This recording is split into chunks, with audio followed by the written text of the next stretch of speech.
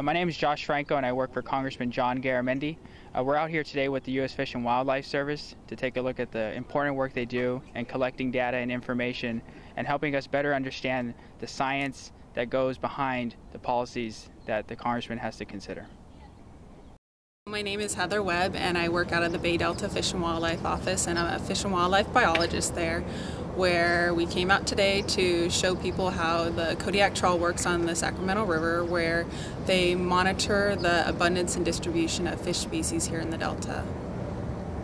The Kodiak trawl comes out 3 times a week here at Sherwood Harbor to monitor the fish, and they do it year-round, and during a different part of the season sometimes they switch to the midwater trawl as well.